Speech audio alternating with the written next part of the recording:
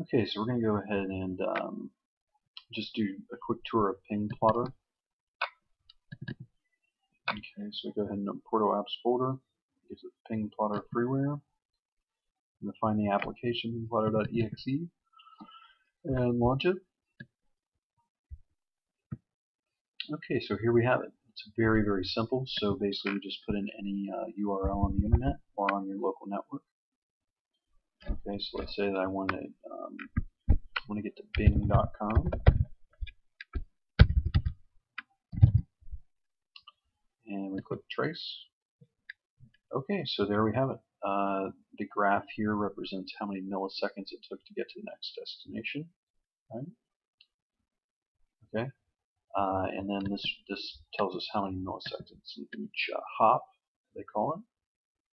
Okay. And this is the round trip, right?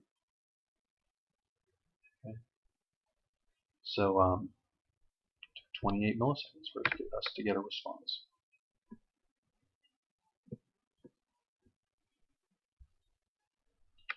Okay, and you don't need to know much more than that for the lesson. So